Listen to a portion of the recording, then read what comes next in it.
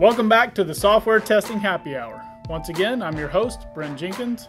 With me today, to my left, Snehal Cruz. To my right, Matt Kubal. Welcome back, Matt. Yeah, thank you. Our resident beer snob is finally back. Yep. Has finally decided to join us out of his drunken stupor. Grace us with your presence, as you were off in Italy and all sorts of things. I'm sober enough. And drinking beer other places in other countries. Very rude. Just wine.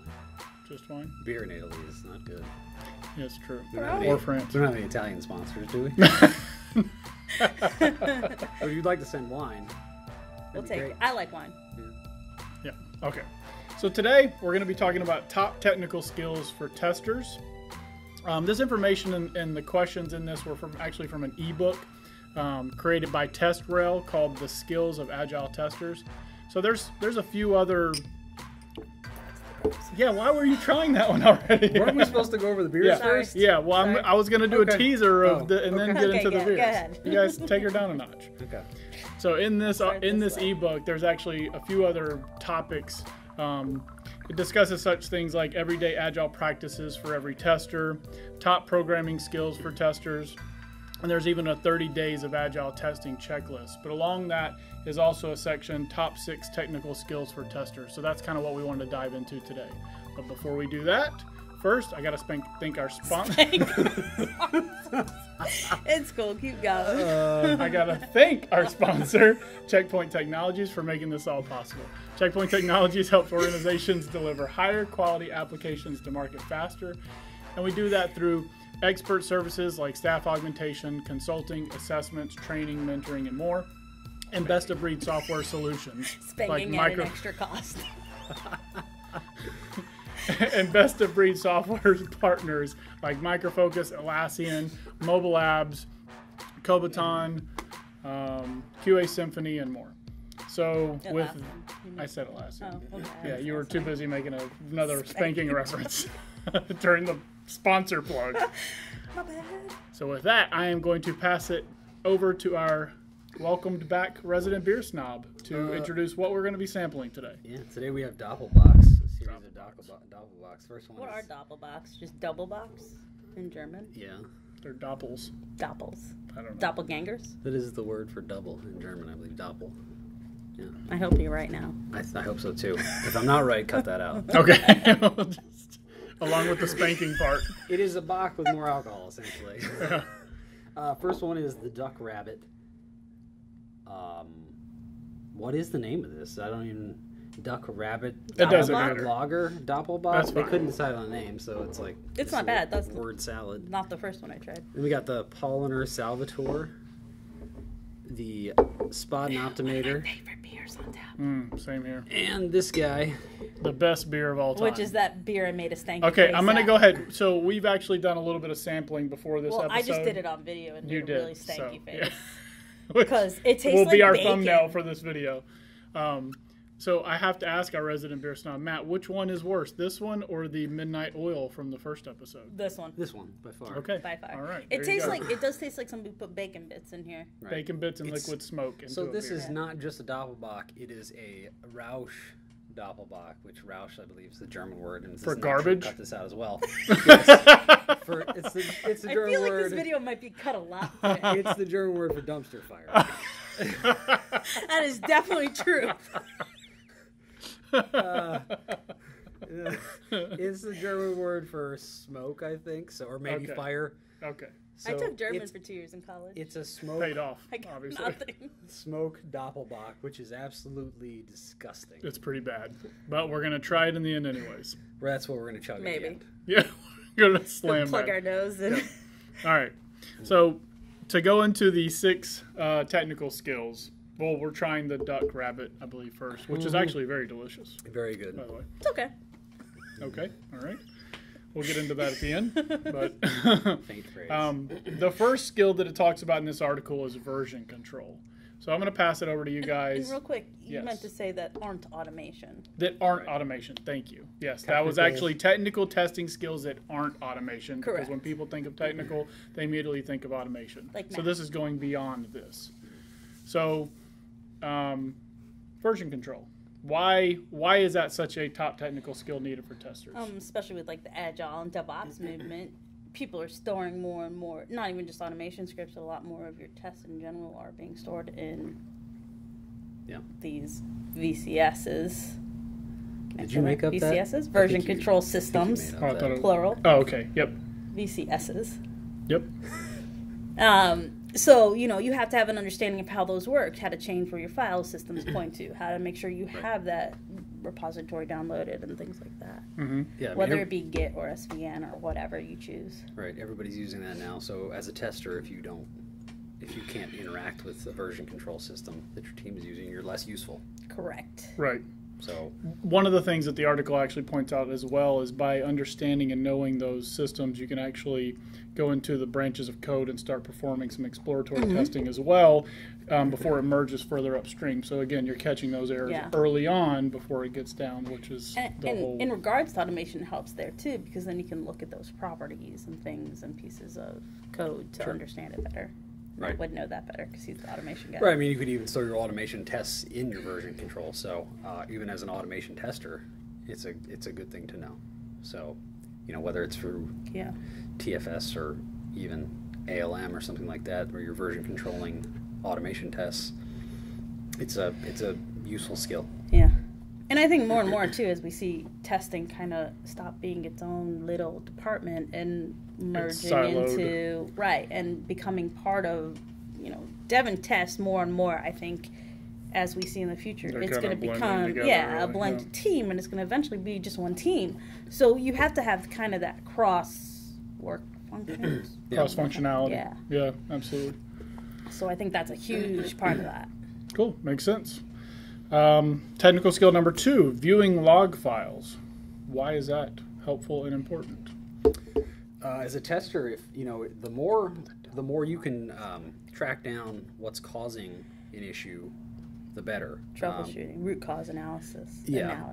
If all you can do is find a bug and then hand it off, I mean, that's great that you found the bug. But if you can say, tell your developer, I looked at the log file and we're seeing this error specifically. Maybe you don't know what that error means, but you can at least say, here's the error I found. Cuts so they don't have to dig. Research time and you're saving time and time's money. Yeah. Right.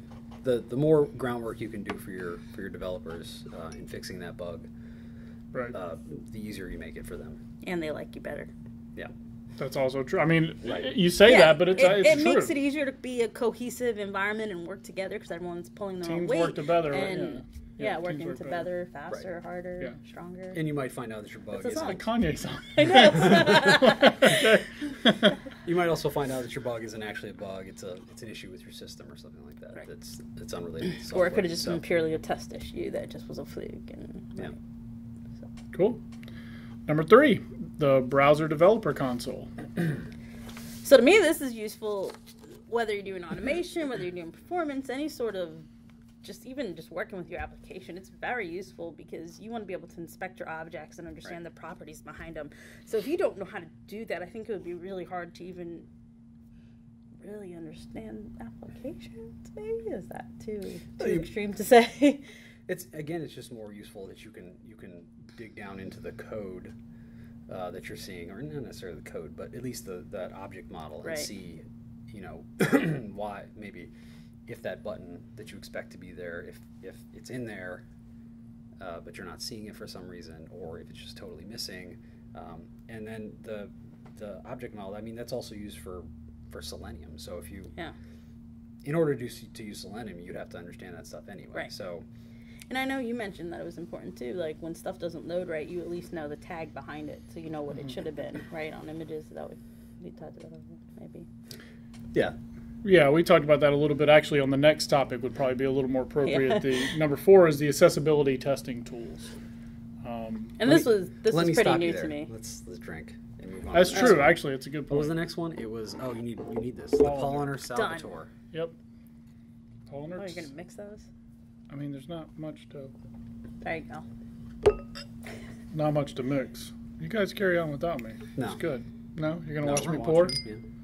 So the accessibility testing tool, Matt is, where he works, out of the VA. Yep. They have a team specifically dedicated to accessibility. The VA has teams that do that. Yeah. It's very big and regulatory. I have trouble with words. words. Well, big in government, you're required to. I think in any government regulated. Any regulated industry. Yeah. Yeah, I mean, bigger industries are going to do it regardless because you want those customers that have low vision or whatever. But if you can test those sorts of things, if you understand how to test those, then you don't. If you have that skill, then your organization doesn't have to come up with special testers that can do that sort of thing. Right. And if you understand how the accessibility stuff works, you can also fold that into your automation as well. So a lot of times you can use your automation to look at the tags behind the scenes to make sure that somebody using a special tool that has low vision, that they're gonna, when they mouse over something, it's gonna read the correct information or pop up the expected larger text size of something. Yeah, I mean, I think the gist here, or kind of the one main point here is there's definitely regulated industries that this sort of stuff is required. Yeah. But even if it's not required, if you have that skill and you can test that and you can make your applications more accessible to everybody, even though you don't have to, that's a good thing, right? Yeah. I mean, there's people with vision impairments and that sort of stuff using all sorts of applications, not just the ones that are actually regulated and have to.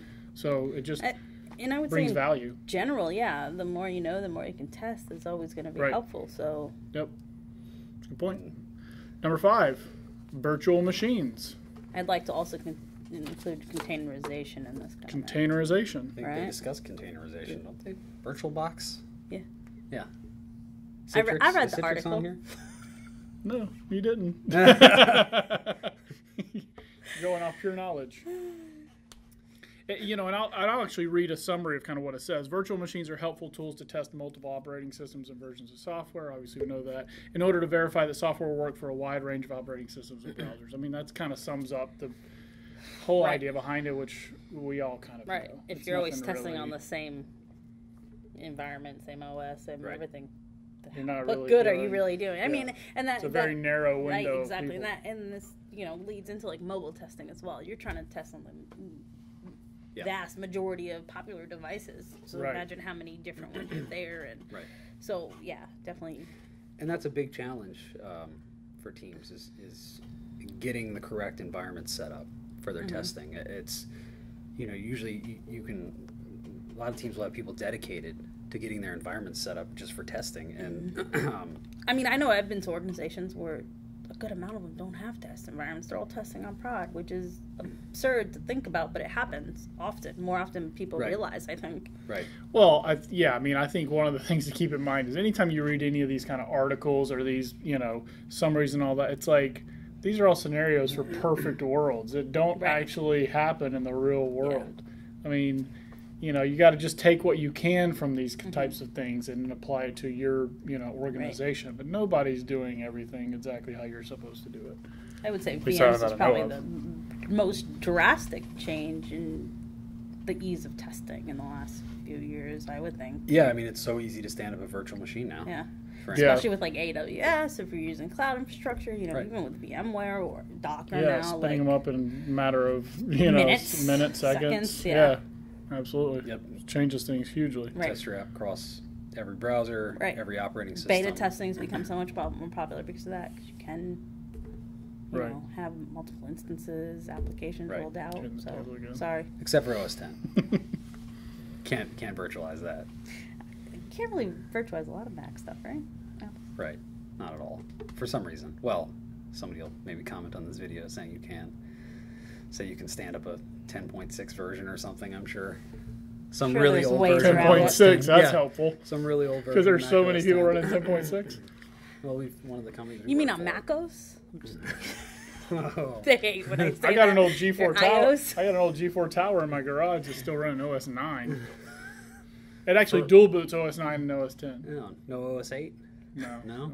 Couldn't find it. This was from like 97. No, it was like 2001 maybe. I got it. Yeah. Good stuff. Can't get rid of it. It was the first one I bought with my own money.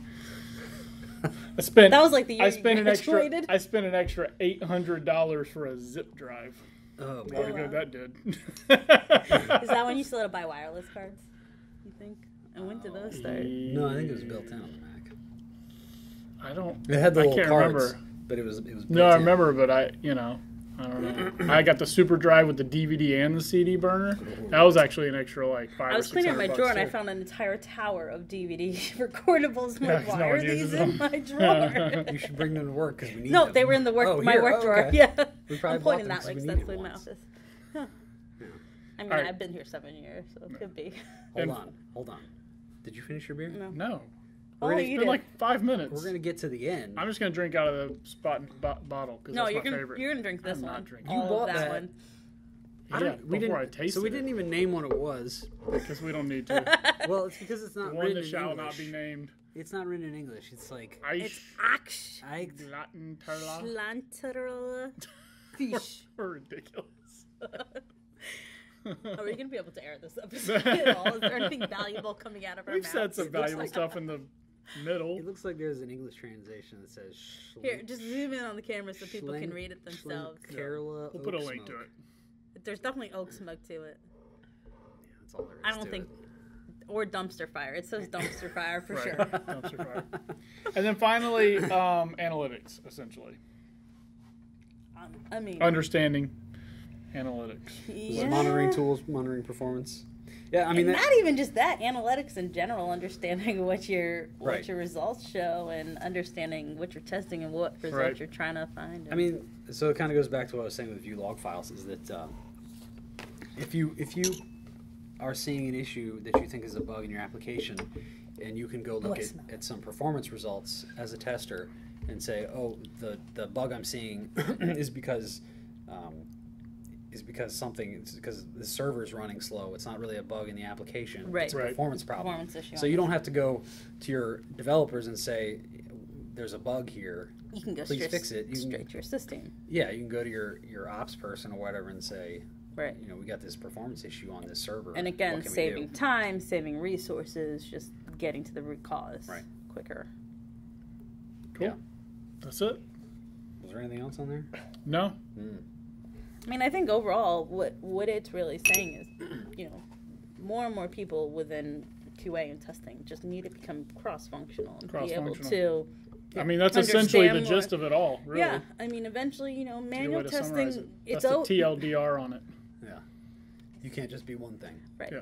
You can't just You do know. automation. You can't just do performance. You can't just do manual testing. Right. Right. You need to have a cross. And none of those are ever going to go Section set away, skills. but they're always going to be, you know, you're always going to be more valuable knowing more things and being able to play more roles. And that's why you see positions like SDET and DevOps engineers and things like that come Right. out because Full they stack have. engineers. Yeah. Right. I mean, that's the only positions you see advertised anymore. Right. They're never. It's not No one's just, looking for a manual tester Yeah, very it's not often. just manual tester. And not saying manual testers are ever going to go away, but making yourself more valuable to your team is always going to benefit you. So. Right. And a lot of these skills aren't super difficult. No, not really. That's it. So, beer reviews. We didn't even do the last. I've I miss already one? tried them. Yeah, you're Did- slow. Did you move on? I moved on. I actually kind of like the Polliner. I'm not even tasting the smoky Don't dumpster do fire it. anymore because I did taste it the first drink. Don't do it. I like this Duck Rabbit the most. I Duck have, That was your I have a favorite? bunch in my With- fridge with for a some no reason. name. Or lots I of do have a names. lot of those in my fridge. Really? Yeah, they came from a Christmas party if you want some. It's from North Carolina. It's June. Farmville, North Carolina. Never heard of it. Is the duck rabbit So a that's your thing? favorite? Mine's Is the it like the Optimator. jackalope? Yeah, that's an animal. Duck rabbit. It's a Jackalope's duck and a real rabbit too, right? together. Isn't a jackalope real? Oh yeah, definitely. I'm just kidding. I'm It's not that ridiculous. dumb. So yours is the Polliner, yours is the Duck Rabbit, mine's the Wait, you guys Optimator. didn't try that? I mean, I smoke love beer yet? Optimator. I tried it before the camera started rolling, I promise. I tried it at the first sip of the camera because I started working from Nobody's left gonna to believe right. you until you actually put Chug that it. to your lips. Chug, chug, chug. No? All right, Brandon. with that, we're out. Cheers. Thanks, guys. Cheers. Till next time.